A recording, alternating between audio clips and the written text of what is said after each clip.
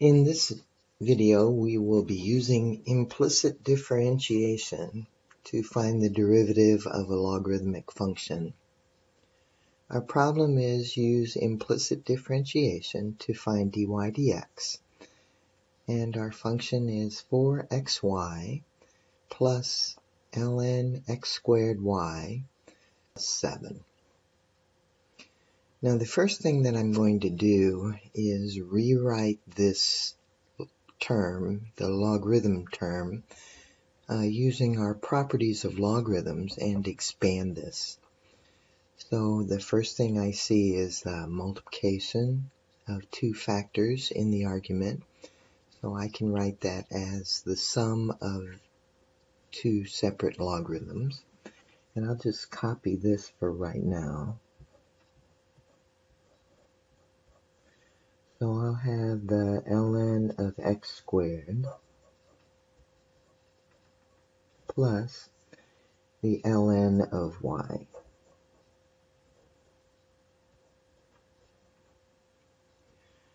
Alright, then I'm going to use the property of logarithms that allows me to take this exponent out in front of my logarithm.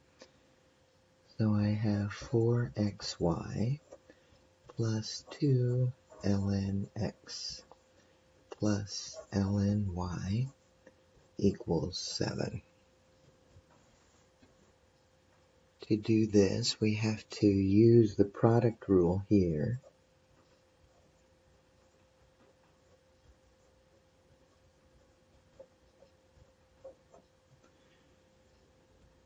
So I'm going to leave the first factor alone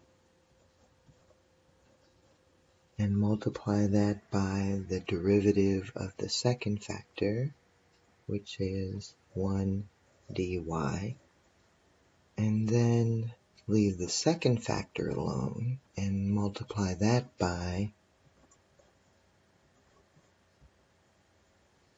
the derivative of the first factor.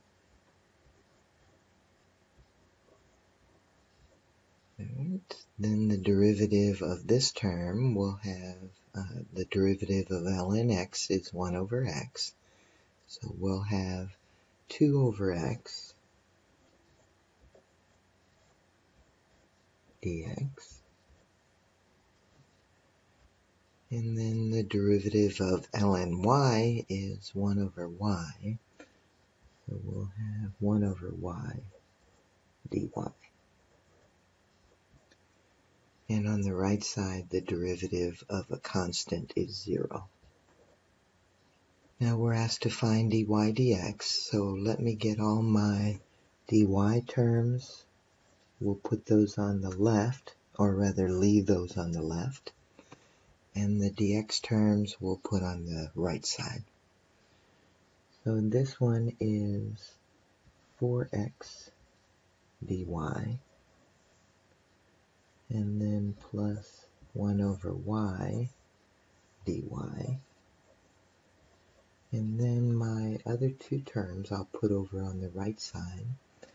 So this is a negative 4y dx, and then minus 2 over x dx. Let's factor. So we have 4x plus 1 over y, and that's with dy factored out. And on the right side, I have a negative 4y minus 2 over x, and then the dx is factored out.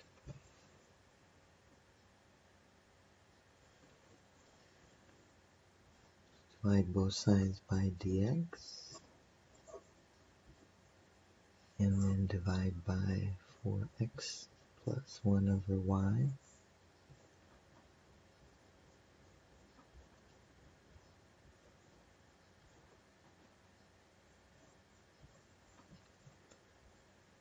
So these cancel, and I have dy dx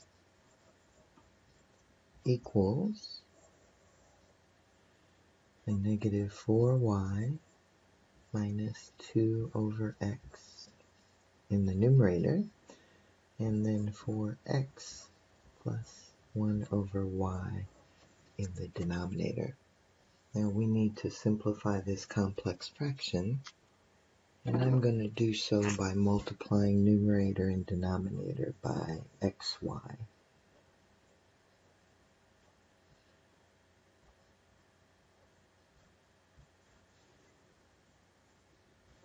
So I have dy dx equals,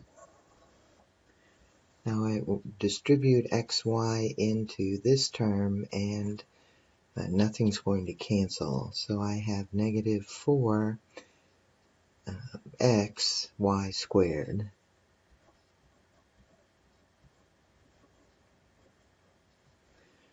When I distribute xy into this term, my x's cancel, and I have minus 2y.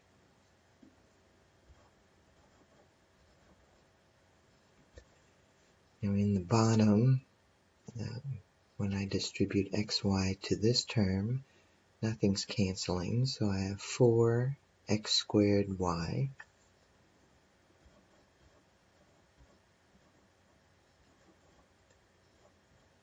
And then when I distribute this xy into this term, my y's cancel, and I have plus x.